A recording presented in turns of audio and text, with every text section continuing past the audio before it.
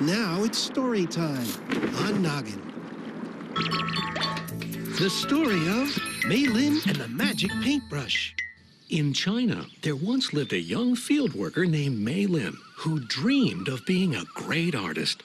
But he was so poor, he could not buy a brush to paint with. One night, he was visited by an old wizard. "You have worked very hard, and you have earned this," he said, handing Lien a beautiful brush. "Use it wisely," said the wizard, "for it has great power."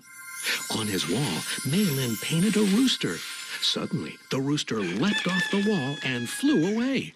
It was a powerful brush indeed. The next day, Lien came upon a farmer struggling to plow his rice paddy. With his brush, he painted a water buffalo to pull the plow, and Lien used the brush to help many others.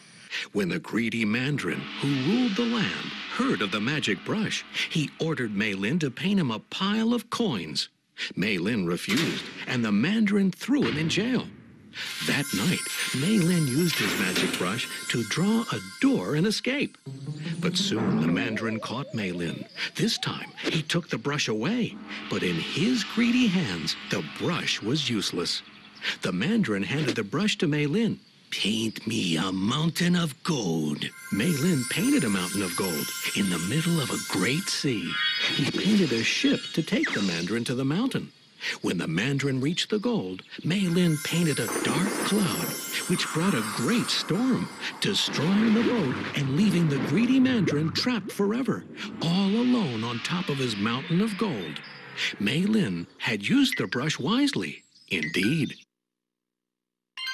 That's the end of the well-known story of Lien and the magic paintbrush. But then what happened?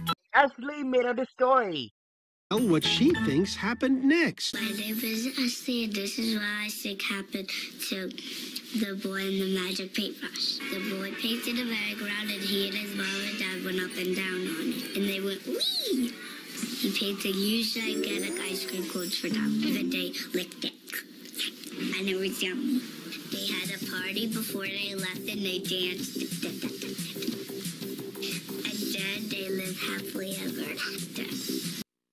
That's the story of Lien and the magic paintbrush.